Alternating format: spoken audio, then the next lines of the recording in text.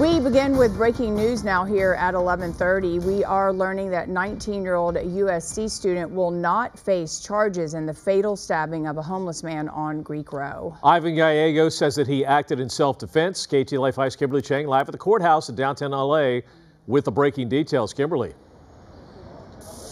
Hi, we're standing outside of the courthouse. We were waiting for a court hearing that was set to start later this afternoon, but now we are receiving a statement from the district attorney's office. Take a look. This is from District Attorney George Gascon saying, quote, "After careful consideration and a thorough review of all available evidence, we have decided not to pursue charges against USC student Ivan Gallegos. We believe that Mr. Gallegos' actions were driven by a genuine fear for his life and the lives of others. Our heart goes out to the deceased family, friends, and everyone impacted by this tragic incident."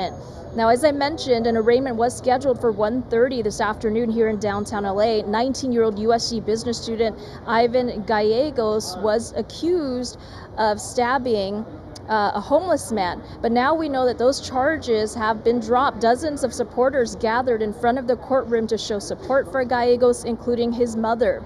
Gallegos was arrested, accused of stabbing a man to death during an altercation on USC's Greek Row Monday evening. Police say Gallegos and his two friends confronted a homeless man identified as 27-year-old Xavier Surf, who they witnessed breaking into cars. At some point, Gallegos pulled out a knife and stabbed him multiple times, according to police.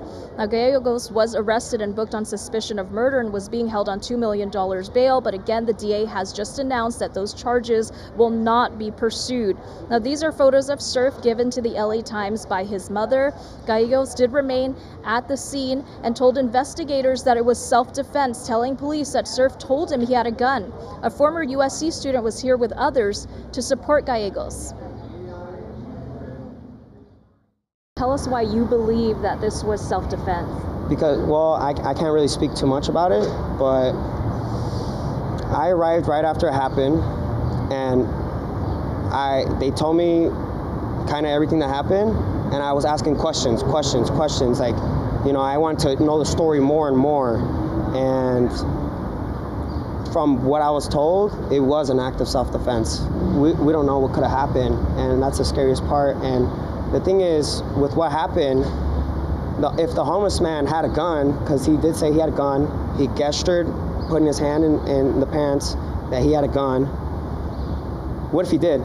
And we could have had 3 dead USC students in the USC community, and that would have been very unfortunate and tragic.